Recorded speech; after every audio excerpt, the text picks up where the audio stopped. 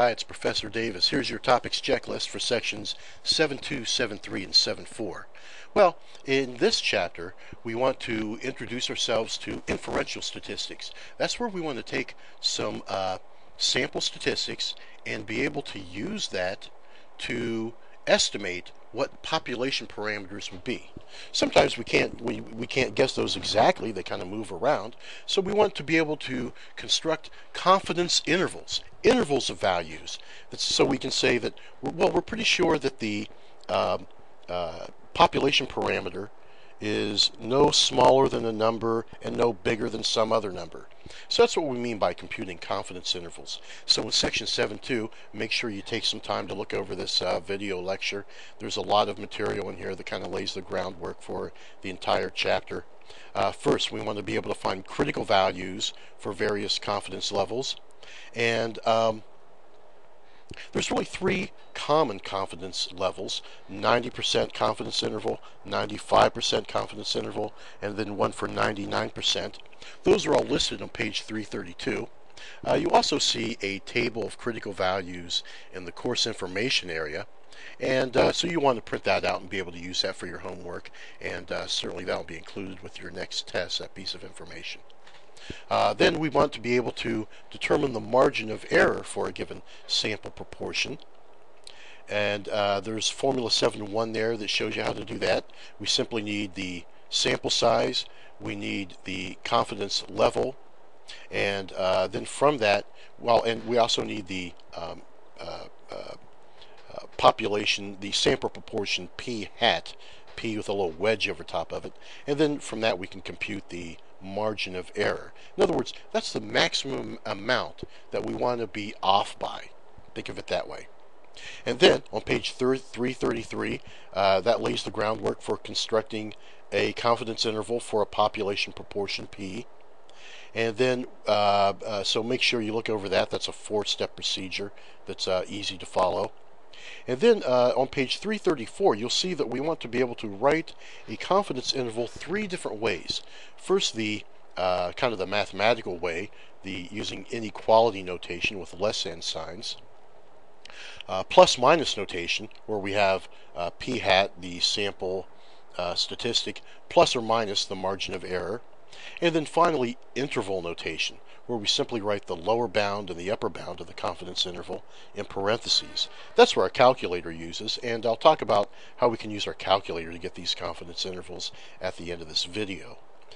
Then we want to be able to determine the sample size that's needed to get a desired confidence level. And you'll see formulas 7.2 and 7.3 talk about that. So there's section 7.2. Section 7.3 now, that's really kind of the same idea, only now we want to estimate the population mean mu. And this is under the circumstance that the population standard deviation is a known value. That's sigma, the population standard deviation. And also, it's also good for large samples if we have sample sizes above 30. So we want to be able to construct a confidence interval for the mean, the 4-step procedure. That's on page 346. Make sure you look over that. The same idea using different statistics. And then we want to be able to determine the minimum sample size required to estimate mu. And that's also on page 349. You'll see that formula there. So that's fairly easy to go through. The thing that's important with that is we want to be able to we want to know to round up to the next higher whole number so that we cover the confidence level. Then finally in section 7.4, we want to talk about estimating the population mean whenever the standard deviation is not known. When that's the case, or we have small samples, we want to be able to use a different distribution that addresses these. That's called the student's t distribution. That was named after that's a pseudonym named after a mathematician whose name is W.S. Gossett, who derived this distribution for small samples. And so what we want to do, a couple of things in this section. We want to be able to choose which distribution we want to use, whether it be the normal distribution, compute one of those z alpha over 2 scores, or the t distribution, and our critical value will be t sub alpha over 2.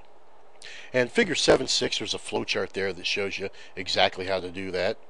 And then we want to be able to construct a confidence interval for mu with sigma unknown using the 4-step procedure on page 358. Now, to get the critical value, we want to be able to use table A3. You'll see that in the appendix. That's also in the formulas and tables document that's in the course information area. So you want to be able to print that out and have that handy. So for exercises this week in section 7.2, we want to practice problems 5 through 31 odd, page 340. In section 7.3, starting on page 352, 5 through 25 odd. And then finally in section 7.4, page 365, problems 5 through 25 odd there as well. Now allow me to take a minute to just talk about how we can use a calculator to get these, to help us get these confidence intervals. So what we want to do is to just hit the Stat button, go over to Tests, and then scroll down here. Now our first stop will be right here, option 7 on my TI-84. That's Z interval. That's for those problems I was talking about in section 7.3 when we're computing intervals when the standard deviation is known. Go down one more, that's the T interval. That's confidence intervals when the standard deviation is not known. Those were for the applications in section 7.4. And then finally, if I scroll down here and I get to A, I'm at 1 proportion Z interval. That is for confidence intervals for a sample proportion. Let me quickly show you how to use that. So we'll put in the number of successes. Let's say it's 25. And let's say the sample size is 153. And the confidence level we would want, let's put in a 99% confidence interval. And then we can go ahead and calculate now. And then here's our answer. Notice the sample statistic p hat, the sample proportion, is about what, 16.3%. And then the sample size is given. And then up here in interval notation, there's the lower bound of our population Z interval. And the upper bound of the confidence interval is about what, 24%. So that's how we can use our calculator to verify our answers and get these confidence intervals rather quickly. So there is your topics checklist for section 7.2, 7.3, and 7.4.